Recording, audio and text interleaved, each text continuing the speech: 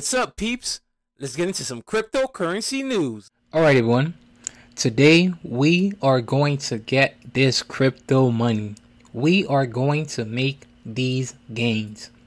Today I'm going to show you guys how to find your transaction ID. So sometimes you're going to need your transaction ID for, let's say for example, that you sent some money from your Coinbase account into a different wallet exchange and it's not showing. When you contact customer support, they're going to ask you for the transaction ID. So I'm going to show you guys how to find it. So here is Coinbase.com, the homepage. You're going to click on trade. And you're going to select whatever asset that you're looking for the transaction ID. This can be applied to any asset. So for example, we're going to use Bitcoin. Click on Bitcoin.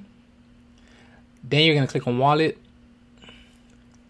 And then you're just going to click on the transaction itself. Right here is going to show view transaction.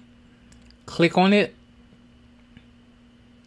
And right here is your transaction ID.